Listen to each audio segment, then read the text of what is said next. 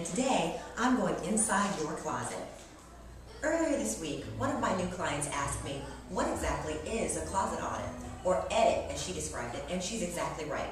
A closet audit is when you go through your entire closet and take out everything that doesn't make you look and feel fantastic. And that's what we're going to help you do today.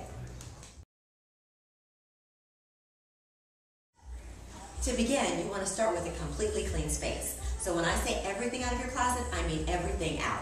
You want to start from fresh, and that means a brand new space with nothing in it. Then you want to put everything into categories, all of your clothes. The first one we're going to look at here is things to be repaired or altered. And I have an example for you here.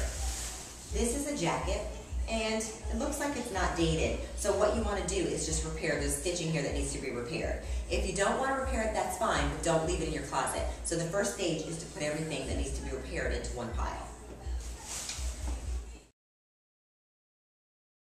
The next category is to take those things out that don't fit and put those all together. And that means things that are too big or too small. So if you're hanging on to those skinny jeans, now's the time to get rid of them. We'll find you a pair of jeans that fit you perfectly, but anything that doesn't fit doesn't belong in your closet or in your wardrobe.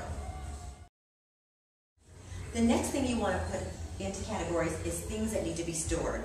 I often go into closets and there's wedding dresses or other items that we want to hang on to for sentimental value. You don't want to get rid of those, but they don't want to be in a working closet, in a wardrobe that works for you. So here's an example of a vintage dress that I bought years ago. I love the dress, but I put it in storage. It doesn't belong in my current closet. It's a great piece. It's a vintage piece. I want to hang on to it, but it's not going to be part of my everyday working wardrobe, so you want to make sure you get rid of things like that right away. So they just make your closet look more cluttered, and you don't want that when you're in a hurry in the morning and trying to get dressed.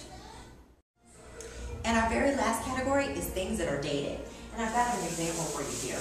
These are things that you've held on for a really long time, and they might be great, but they're no longer in style. They don't belong in a working closet. So either you want to put them in storage or you want to get rid of them altogether, and that's really my suggestion. Even if they come back, there's going to be new touches that make them look on trend, and your old item will still look dated. So let's get rid of these and get some new things. When you start this process, if you're not going to be working with an image consultant, then use a friend or family member to help you. Use your mother or your sister. They'll help you stick to the categories, and when it's time to get rid of these things, they'll help you remain accountable. If you stick with these steps, you'll have a closet that's clutter-free. This will save you time, and it'll save you money.